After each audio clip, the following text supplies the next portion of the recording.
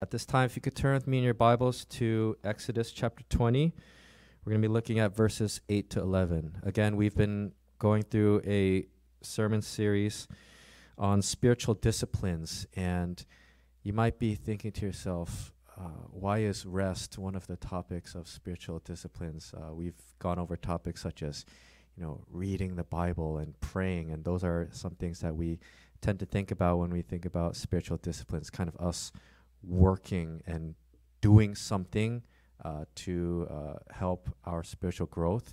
And usually rest doesn't fall into that category. But I would actually argue that rest is a spiritual discipline, and it's something that, especially in our day and age, we actually have to work towards in order to fulfill. As you know very well, it's getting harder and harder for us to fully and deeply rest. And so I wanted to intentionally include this as one of the topics of our spiritual disciplines. And so again, that's Exodus chapter 20, verses 8 to 11. If you can stand, please, at this time, out of reverence for God's word.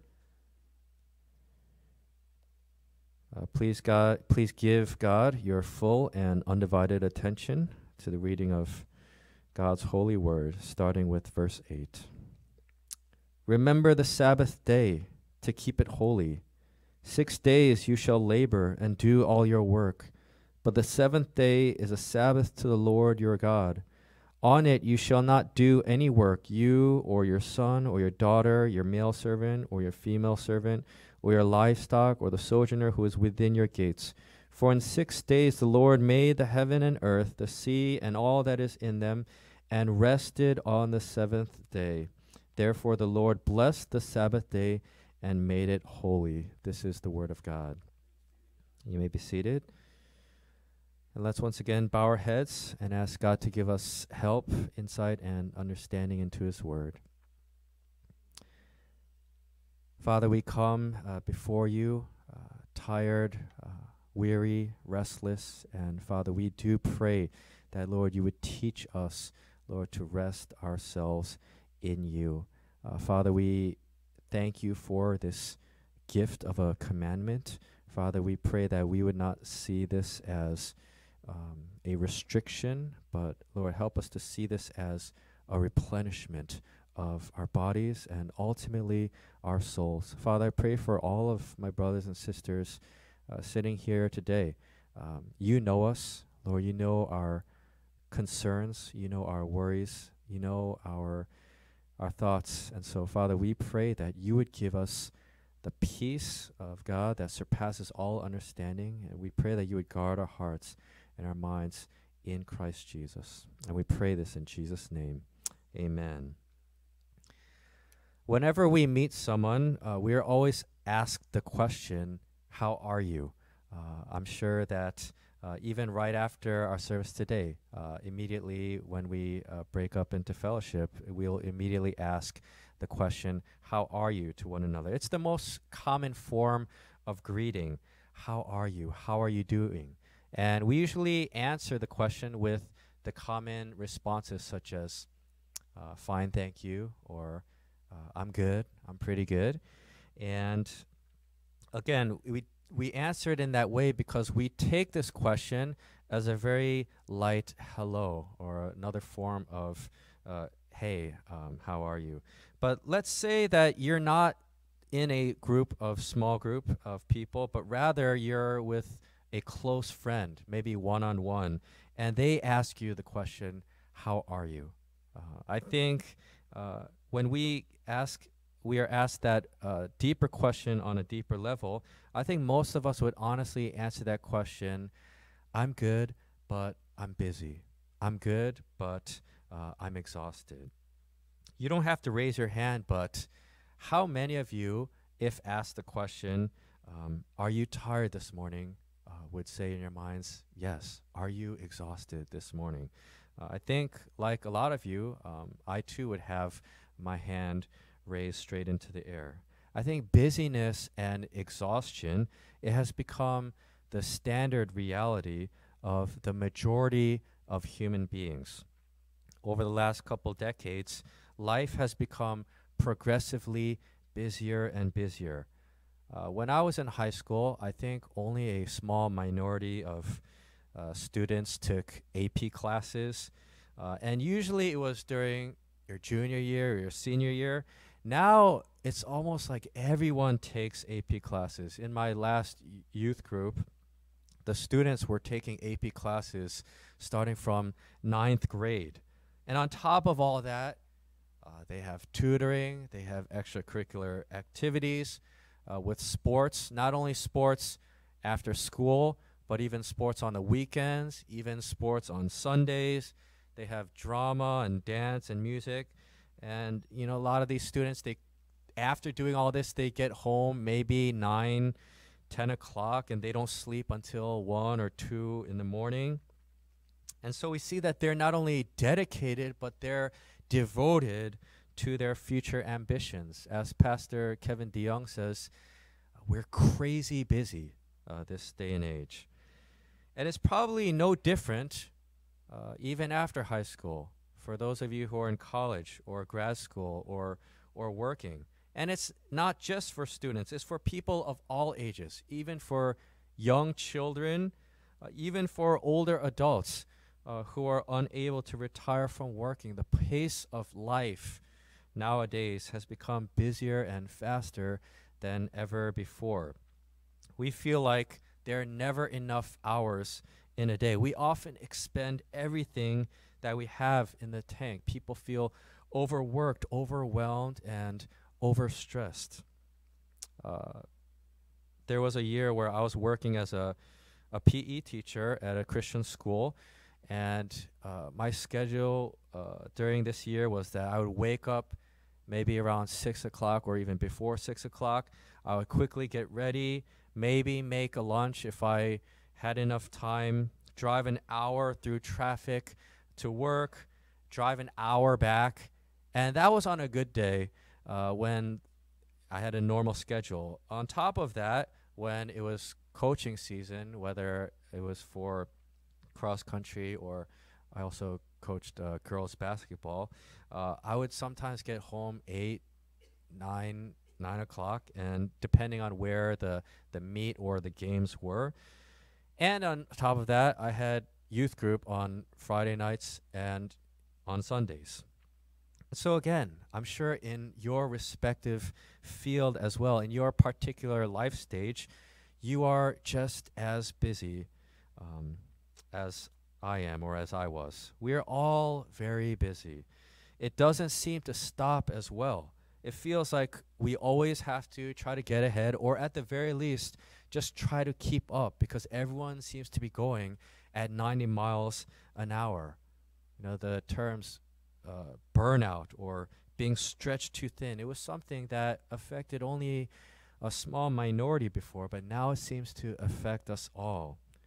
Society as a whole, it unfortunately doesn't help us in this cause. Modern culture, it actually promotes this hustle and grind lifestyle. Busyness, it's actually a badge of honor. Sometimes you're even shamed or looked down upon if you're not busy doing something. And so people are studying harder, working longer, and taking less vacation than ever before. But the irony is that many people, they feel busy and occupied, but at the same time, they're not always productive or feel accomplished. And on top of all that, in this technological postmodern society that we live in, we feel like we have to post and let everyone know how busy we are as well. With things like Twitter and Facebook and Instagram, we literally know what everyone is doing all the time. This person is pursuing this thing, and that person is in that place. So we're not just connected, we're hyper connected now. And this feeds into our mentality that we always have to be doing something.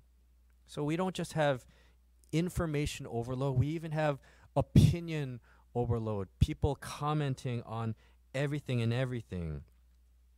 The news, politics, controversies, they are always in our faces in real time. Now, these people said these things, and those people are involved with that. There's just so much noise that is constantly speaking around us. All that to say, we are very busy people and we are very restless people. Sometimes we literally need to learn to shut down and reset and restart ourselves. Knowing this, our God and Father in heaven, He lovingly commands us to get some rest. If you look at the fourth commandment on Sabbath rest, it's actually God's longest commandment of the 10 commandments. And maybe it's so long because God knows that it is probably the most ignored and the most neglected of the 10 commandments. And so we are going to be looking at this fourth and longest commandment of the 10 commandments. And as we look at this commandment, we really want to take a deep breath, not only physically, but spiritually, and not only learn about this commandment, but really seek to live it out. And so we're going to go over three main questions concerning the Sabbath. First, what is the Sabbath? Secondly, why should we Sabbath? And then finally, how can we better observe the Sabbath? So first question. Sorry, if you could turn the slide for me. First main point, what is the Sabbath? What is the Sabbath? Most basically, the Sabbath is a day that is different from the other days of the week. The Sabbath is a day that is different from the other days of the week. If you look at verse 11, it says that the Lord made the Sabbath day holy. And verse 8, it also tells us to keep the day holy. The word holy simply means set apart, unlike, or different. That's what the word holy means. So God created and commanded one day of the week to be set apart, to be different, to be unlike the other days of the week. The Sabbath is meant to feel different, look different, and be different from every other day of the week. And in chapter 31 of Exodus, verse 14, it says, "You shall keep the Sabbath because it is holy for you." So not only is the Sabbath set apart for God's sake, it is set apart for your sake. Also in Mark chapter 2, verse 27, Jesus said that the Sabbath was made for man, not man for the Sabbath. So the Sabbath not only blesses God, but the Sabbath also benefits you. It is for God's glory, but it is also for your good. Now, how is the Sabbath day different? How is it different from the other days of the week? There are two main ways that it is different from other days of the week. It is different in that it is a day that is dominated by rest and worship. It's dominated by rest and worship. What did God do on the Sabbath? In verse 11, it says that He rested. And in verse 12, it says that He worshiped by blessing the day and enjoying Himself, enjoying His creation, glorifying Himself.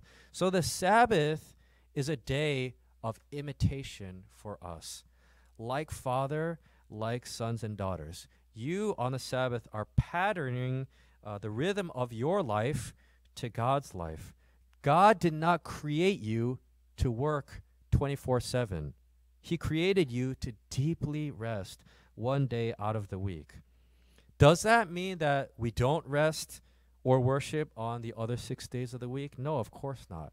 We shouldn't be Sunday Christians only. We should sleep every day. We should worship God every day. However, rest and worship are not the dominant activities of the other days.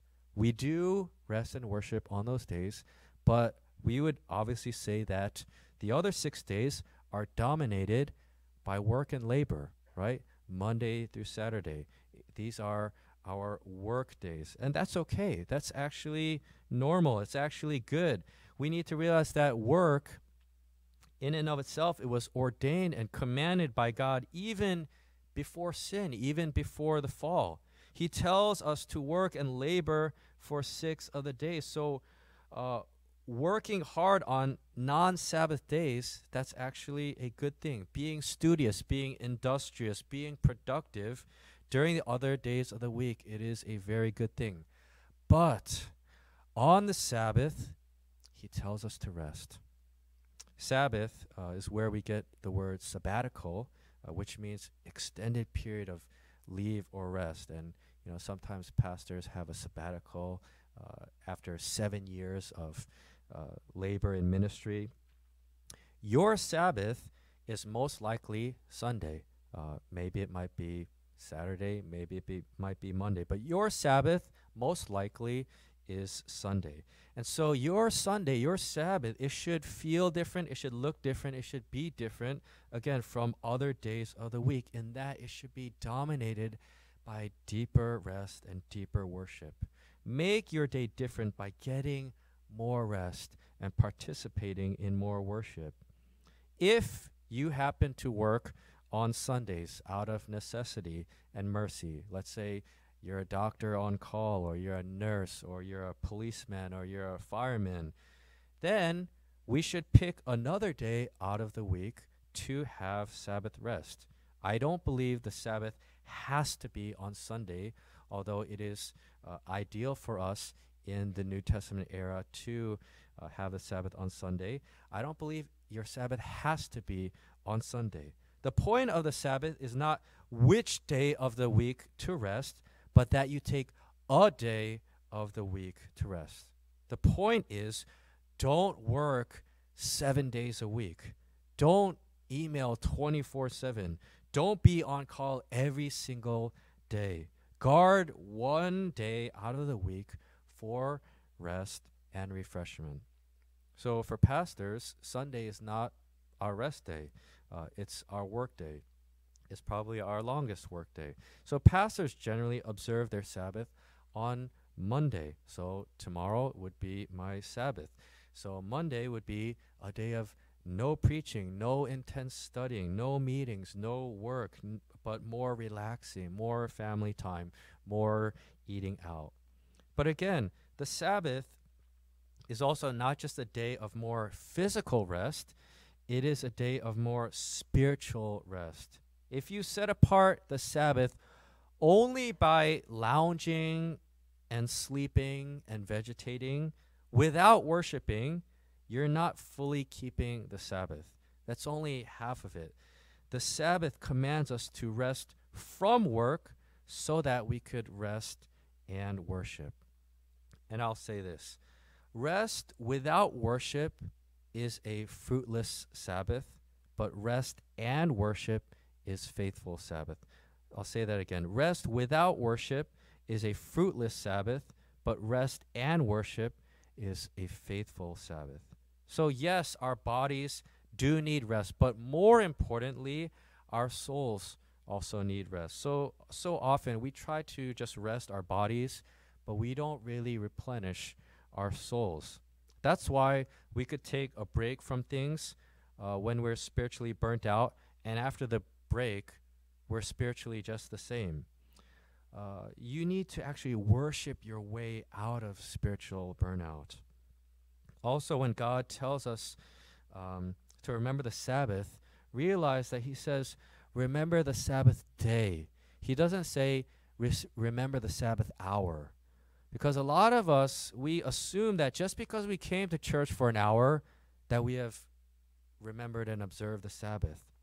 But he says, not to remember the Sabbath hour, he says, remember the Sabbath day. Now, I'm not going to make the case that the Sabbath day means literal 24 hours, but I will make the case that it means more than just 1 hour. The Sabbath is meant to be an extended, unhurried date with God. Can you imagine going on a date with, let's say, your fiance or your newlywed spouse and thinking to yourself, let me get this hour over with so that I can go and spend the rest of my day for things that I really want to do. Like your fiance or your fiance probably won't end up marrying you, and your newlywed spouse would probably be extremely upset with you.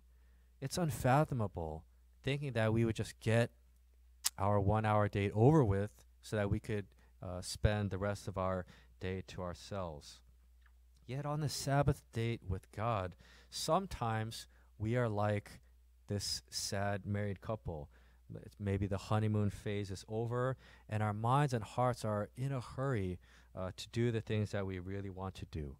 We could be in the presence of God physically, but maybe mentally and emotionally, we could be somewhere else. We could easily treat the Sabbath as just an hour that we get over with so that we could have the rest of our day to ourselves.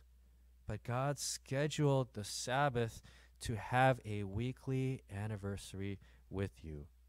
For some of you, maybe your time is your biggest idol. Your schedule, your calendar is of utmost importance to you, and everything needs to be always planned and prepared ahead of time. And knowing that, God actually schedules himself into your life.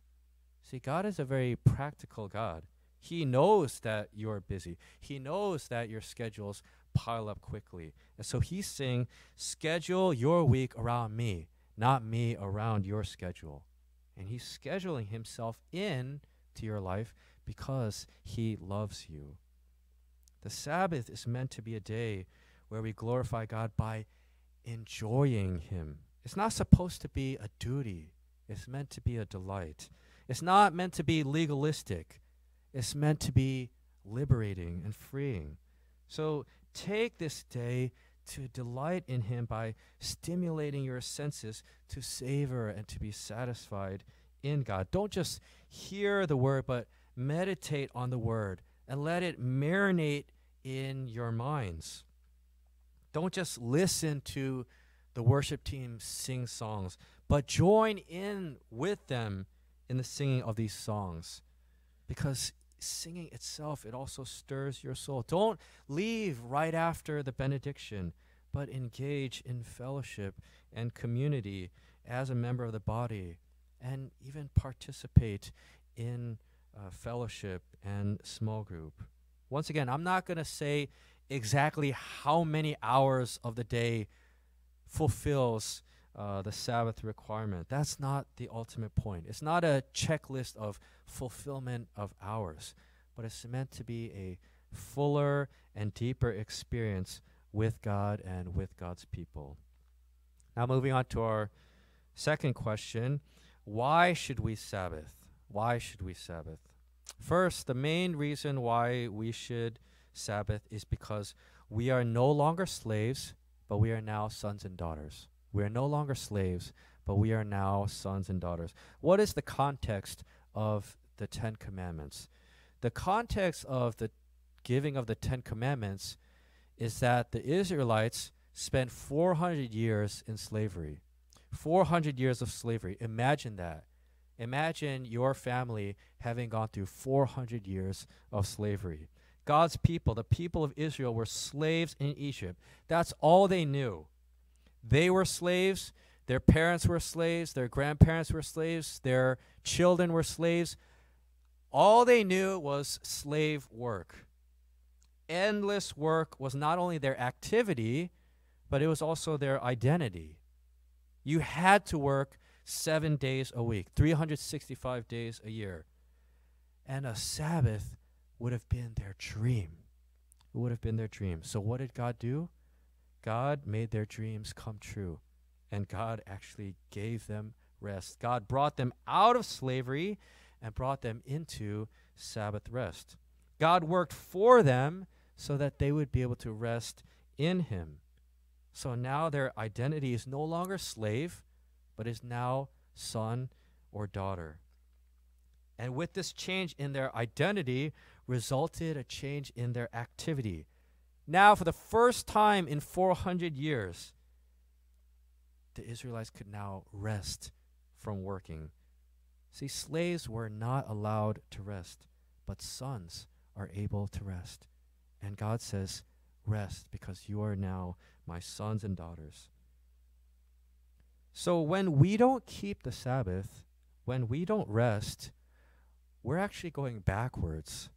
We're going back to slavery, back to bondage, back to what God freed us from, back to when but when we intentionally observe the Sabbath, we are remembering both who we were and who we also are now.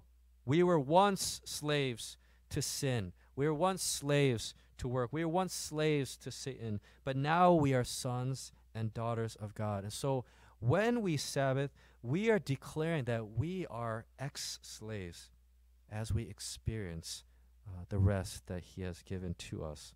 Even before God lists the 10 Commandments in Exodus 20, in verse 2, he actually reminds his people with this preface. He says, I am the Lord your God who brought you out of the land of Egypt, out of the house of slavery. We cannot forget this fact. God gave you your house. God gave you your health. God gave you your food. God gave you your family. God gave you your job. God gave you everything you have. We must remember that. Without this preface, these commandments, they would just be burdens. But with this preface, these commandments are blessings from God. And in particular, the Sabbath commandment, it helps us by humbling us and allowing us to practically pause before God to count our blessings again and to give thanks to God because we forget him and we take things for granted. And he wants you to do that on a weekly basis. We as human beings are very forgetful people, especially the more rich we become, the more full we become, the more successful we become. We forget about where we came from. We forget what it was like studying for that major exam, begging God to help us to pass and not to fail. We forget what it was like to have God graciously and providentially allow every step of our lives to align up, to position us to the places that we are today. We must not forget this. We need to remember. And the Sabbath helps us to do just that. It helps us to remember who we were, who we are, who God is, and what he has done for us. So we need to realize that you don't have to keep the Sabbath. You get to keep the Sabbath. It is your privilege. It is your gift. You are a child of God who gets to rest in your Father's perfect work for you. Think about this. Is there any other God that cares if you get enough rest? There's no other God that cares whether you rest or not. If you think about it, every other God, every other religion actually says, work harder. But only our God, only the God of the Bible says, rest harder. Every other God turns you into a slave. Only our God turns you into a son or daughter.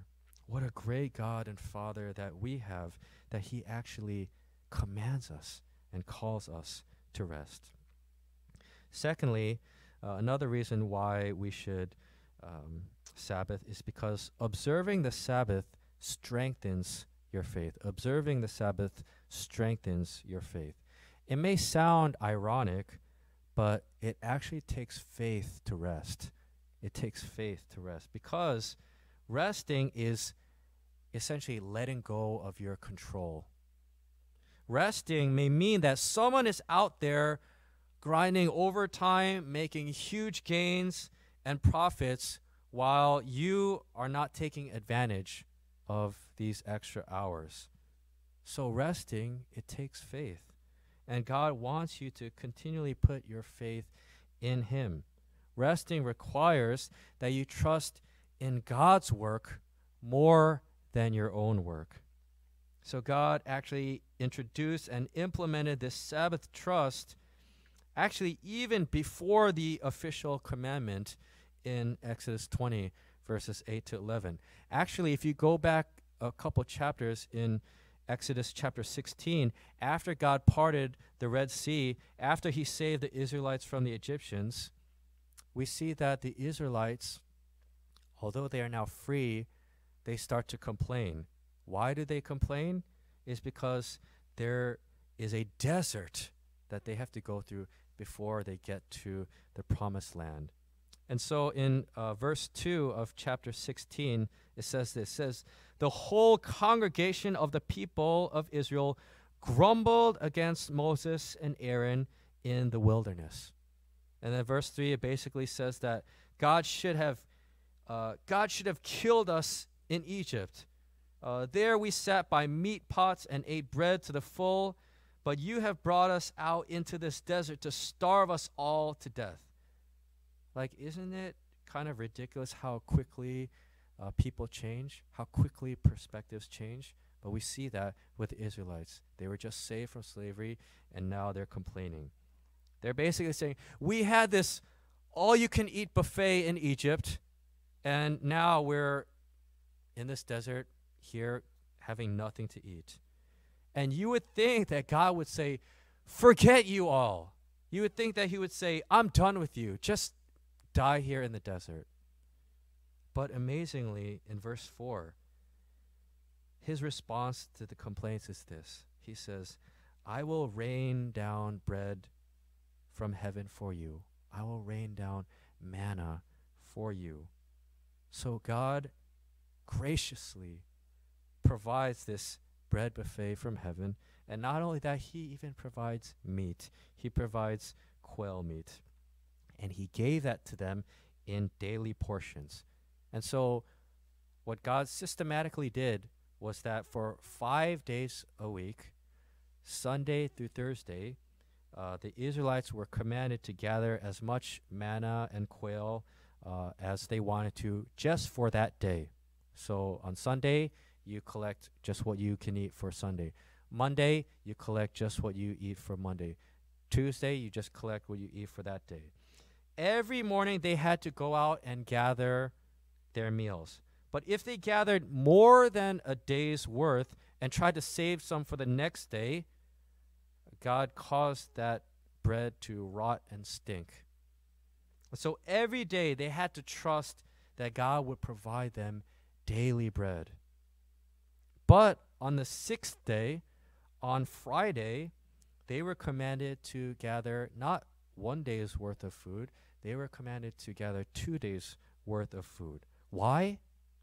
It was because of the Sabbath, so that they could take a break on Saturday and to rest on the Sabbath, to eat whatever they had gathered on Friday, 2 days' worth of food. And that bread did not rot or stink. That meat did not rot or stink. Again, this required faith for them to rest, because every day, Sunday through Thursday, they had to collect food every single day. So they would think, I have to collect it on Saturday as well. But he's saying, put your faith in me. Trust in me. Trust that I'm going to provide for you. I'm telling you on Friday to gather 2 days' worth of food. Trust in me. Trust that this food is not going to rot or stink. So every single day, they had to personally collect and work for their food. But on the seventh day, God told them not to go out. God told them to trust in him. Trust that you have enough bread by what I have already provided for you on the sixth day. So they began to practically see for 40 years that God would provide for them so that they could rest in him. And the question for you and me is that, will the same God who provided for the Israelites, will he provide this way for you and me? The God who provided extra manna for his people on Friday, will this God continue to provide for you and me? Even though you take 1 day out of the week to rest and to not work like the rest of the world, will he provide for you and me? That is the question for us. So we see that the Sabbath, it strengthens our faith and our trust in God. You may be tempted to work every day. You may be tempted to study every day. You may be tempted to grind overtime. You may be tempted to trust in your work ethic just to get ahead. But that work ethic is biblically unethical. While you may experience short-term gains, you will experience long-term loss. You may gain a few more dollars, but you will lose your health, you'll lose your mind, you'll lose your fellowship with the body of Christ, and ultimately, you'll lose your intimacy with Jesus. That's most important of all. Many of you know the fast food restaurant Chick-fil-A, and I believe that is the best fast food restaurant in the world. I believe that if Jesus were alive today, he would eat at Chick-fil-A. But many of you know that Chick-fil-A was founded by Christians, and they follow Christian principles. And one of those principles that they follow is that they observe and keep the Sabbath by resting and having all their employees rest every Sunday. Now, as a business model, this would be considered very dumb and very detrimental to your profits. Sunday is when you probably get the most customers out of any other day of the week. But by being obedient to God's word, even though there's a risk of losing Sunday customers, they close and they rest on Sundays. And despite closing on this maybe most profitable day, by living by faith, they're actually experiencing more gains, more profits, more employee satisfaction, more customer satisfaction than any other fast food restaurant. Now, I'm sure they work very hard from Monday through Saturday, but on Sundays, they rest to observe the Sabbath. And sometimes it is sad because sometimes I crave Chick-fil-A on Sundays, but that is what they have been convicted to do. They stick to their biblical convictions, and God has honored and blessed their business 30, 60, 100-fold. Now, you may not be a business owner, but even as a student, as a worker, it is tempting not to rest. It is tempting not to come to church in order to do what you have to do. It is tempting to just bulldoze your way, up the corporate ladder. But in the end, you will lose. In the end, you will lose. Be reminded of the parable of the sower, where the seeds that were sown in one of the grounds, it grew, but then what happened? It was ultimately choked by the thorns, and it was ultimately choked down, and it ultimately yielded no grain. By not resting, you can experience short-term gains, but you'll experience long-term loss. You cannot win in the end without rest and worship. So put your faith in God by observing the Sabbath and observing what it does for you. Now moving on to our last question, to get very practical. How can we better observe the Sabbath? How can we better observe the Sabbath? First, you can better observe the Sabbath by preparing for the Sabbath the night before. Prepare for the Sabbath the night before. If your Sabbath is Sunday today, like for most of you, practically speaking, prepare for the Sabbath on Saturday night. Prepare for the Sabbath on Saturday night. In other words, prepare yourself to be ready for rest and worship. Come to experience the deepest, sweetest rest and worship on Sunday. Once again, Sunday, the Sabbath, is supposed to be our date with God. Let me ask you a question. Are you ever late for an important date? Probably not. The more important the date is, the more prepared you will be not to be late. The last thing that I want to do is to, guilt trip you or embarrass you, but really out of love, out of care, out of concern, I want to ask you, how do you view Sunday worship? See, if you miss out on a bulk of worship, it communicates to yourself, to others, and to God that worship is not that important to you. Missing out on the call to worship, on corporate singing, on the confession of faith, on the confession of your sin, the assurance of forgiveness, on prayer, that's missing quality time with God and God's people. Are you late to work? Are you late to an interview? Are you late to your favorite musical? We are never late for the things that are most important for us. And so, if we have a hard time waking up for the Sabbath, then a practical thing that we ought to do is rest well the night before. And so I want to exhort you, don't stay up 1, 2, 3 a.m. the night before the Sabbath. To get very practical, maybe if you have a hard time getting ready, just pick out your clothes Saturday night so you already know your wardrobe the night before. But more importantly, we need to prepare our minds and our hearts the night even before worship. One of my first sermons, when I came to Emmanuel Church was entitled Pray for Your Pastors. And I want to ask you, do you pray for us pastors? Do you pray for the preaching of God's word? Do you pray for receptivity to his word?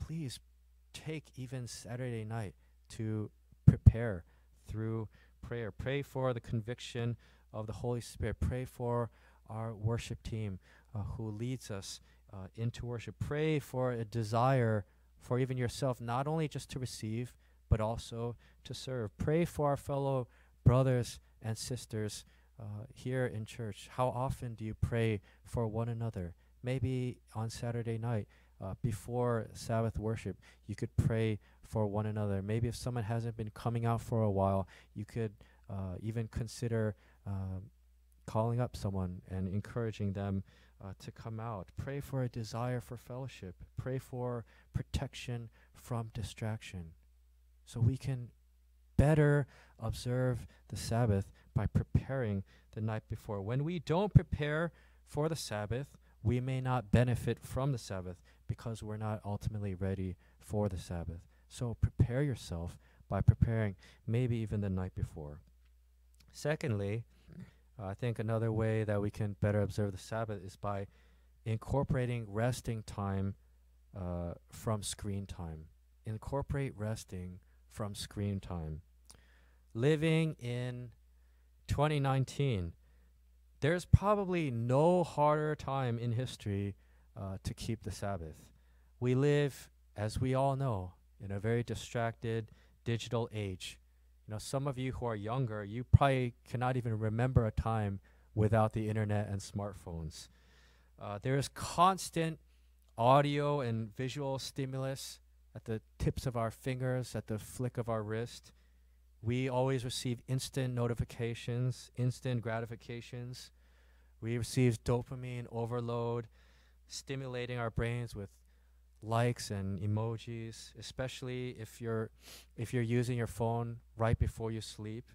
And so even when we sleep, we probably don't get deep rest. We probably don't experience that REM rest, that rapid eye movement sleep. And so we wake up very groggy, and we just try to cover it up by drinking coffee or energy drinks. But that's like putting a Band-Aid on our lack of rest. And we see that this is not just a teenager problem. It's not a teenage problem. This is a college age problem. This is a young adult problem. This is a adult problem. This is a grandparent problem. This is a universal problem. It's not just a first world problem. It's even a third world problem. Like I went to Cambodia for 2 years for missions. And even in Cambodia, even in third world, they're like so distracted on media. And a question I want to ask you is, are you the master of your phone, or is your phone the master of you? I think so often you're not in control of your phone. So often your phone is in control of you. And so in that sense, we're functional slaves to our phones. We're unable to rest from our phones. We don't know what to do with ourselves without our phones. Like, imagine leaving your house or your apartment without your phone for a day. Like, would you be able to do that? I think some of us can't fathom that.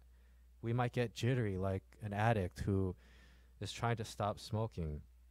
So we need to learn to take control and have self-control from our devices.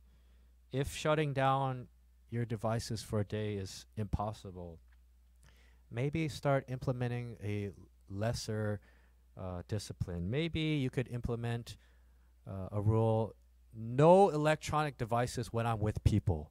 At the very least, when I'm with people, no pulling out of electronic devices. Or maybe you can, I don't know, have some kind of rule like, I'm only going to check social media twice a day for 5 minutes.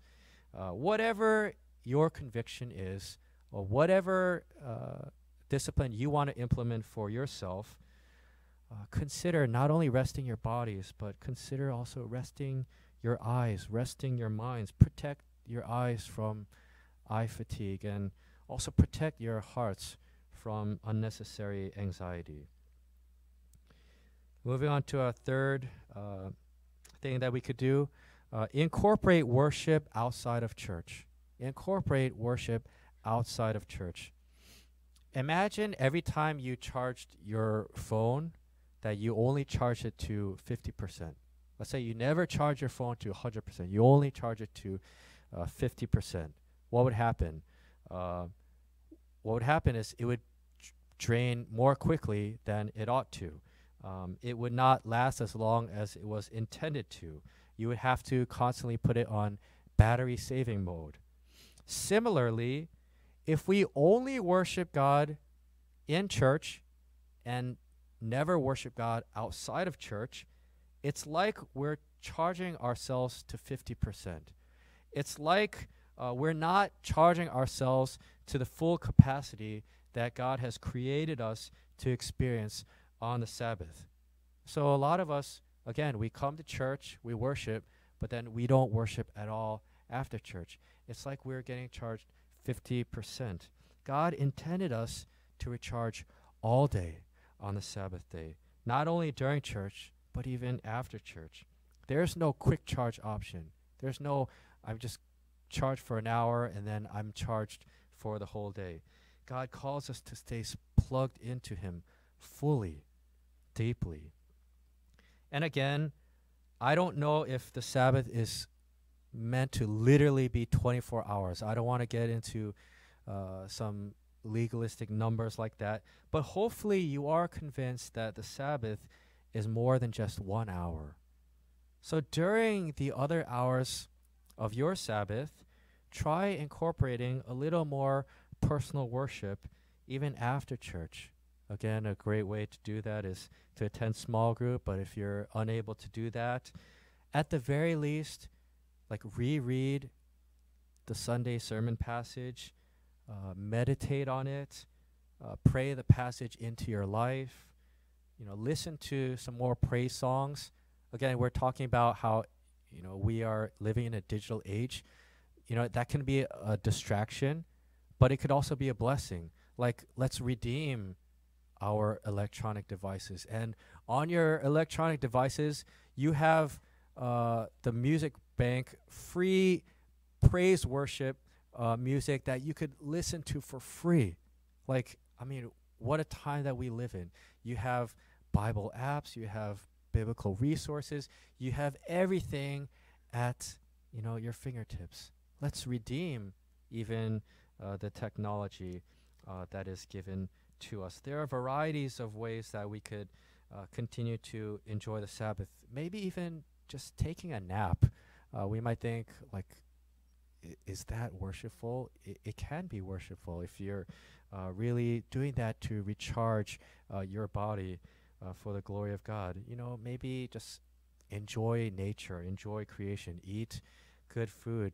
Again, take some time to pray for the members of our church. There are so many things that you could do on the Sabbath to incorporate a little bit more personal worship and to set apart this day as holy to the Lord. Make the Sabbath your one-day retreat with God.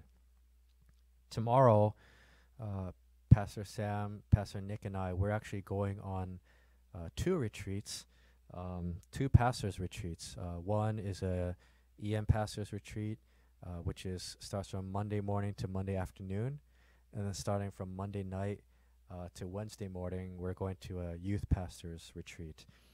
And the best thing about these retreats is that they're free. Koreans love free, right? So we're going to these retreats, and I'm very much looking forward to these retreats because sometimes as pastors, we prepare for retreats, we serve at retreats, but sometimes we don't have our own retreats. And it just so happened that these two retreats lined up perfectly that we could also receive and also experience rest. And I'm grateful that my wife is allowing me to experience this rest, because that means that she has to work overtime watching our kids. But again, we're resting not only to retreat away from the world, but we are resting so that we could be replenished, so that we could be rejuvenated, so that we could be recharged for the work of the ministry. And that's what God wants us all to experience. He wants us to rest and retreat so that we could be replenished and rejuvenated and recharged for our work as well. As pastors, it's hard to rest as well. We're always thinking, we're always working, we're always preparing. And so, again, I look forward to be receiving so that we can better give of ourselves for you. And lastly, another way that we could better observe the Sabbath is to think about the eternal Sabbath. Think about the eternal Sabbath. Every Sunday, every Sabbath day should be for us a little foretaste of the eternal rest that we will experience forever and ever. There will come a day where, I don't know if you can believe it, but we will never tire, we will never toil, we will never strive, we will never be busy. There will come a day when we will no longer be tempted by sin, never give in to sin, or ever fight with sin. There will come a day when we will experience perfect peace, peace of mind, peace of heart, peace of soul. There will come a day when we will have no fears, no worries, no anxieties, no tears, no pain. Hebrews chapter 4, verse 9, it says, "There remains a Sabbath rest for the people of God." So every Sunday, hopefully, we allow ourselves to experience a little glimpse of the eternal Sabbath. Verse 11 of Hebrews 4, it also says, "Let us therefore strive to enter that rest." Let us strive to enter that eternal rest by striving also into earthly rest. If you think about the way we observe the Sabbath in the New Testament, we know that it has shifted from Saturday to Sunday. And there are two main reasons why it has shifted from Saturday to Sunday. One main reason is because Jesus rose again from the dead on Sunday, and so we essentially celebrate the resurrection every Sunday. So every Sunday is almost like a celebration of Easter. But secondly, think about the calendar. Starting the week with rest rather than ending the week with rest. Starting the week with rest, Christians are theologically making a statement that we don't work in order to rest, but we actually rest in order to work. That's the theological statement that we're making, that Christians don't work in order to rest, they rest in order to work. Because Christ has worked for us, we can now rest in his work and then work from his rest. And so from that restful experience, as we are rejuvenated and recharged, we can respond by working hard for his kingdom and not our own. We need to realize, brothers and sisters, that God loves us enough to command us to rest. He cares for our health.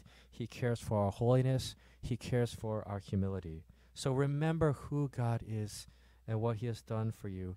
Remember and keep remembering, because, again, we keep forgetting, just like the Israelites. Remember that this world is not your home. This world cannot give you true rest and security. Our God can give us rest and security. Are you worried? Are you anxious? Are you stressed? Are you struggling? Give those things to God. Give your worries to God. Give your struggles to God. He knows you, and he cares for you. Let's remember the words of our Lord Jesus in Matthew 11, where he says, "Come to me, all who labor and are heavy laden, and I will give you rest. Take my yoke upon you and learn from me, for I am gentle and lowly in heart, and you will experience rest for your souls." Let's bow our heads in prayer at this time. And before I close us in prayer, I just want to give you a minute to reflect and to respond to this loving, caring, gracious commandment. This is not a command to be neglected. This is not a command to be ignored, but this is a command that must be heeded for your help. We are not created to work constantly, perpetually, but we are created to rest in God and to also worship God. When we neglect that, we will lose in the end. Again, you may experience short-term gains, but you will experience long-term loss, namely losing intimacy with Jesus himself. Consider your relationship with God. Is it marked by distance? Is it marked by fear? Is it marked by just apathy? Could it be that we have not been faithfully observing the Sabbath? Let's ask that God would allow us to remember the Sabbath and observe the Sabbath so that we could regain intimacy, reliance, and dependence upon our God. Let's go to God in prayer at this time.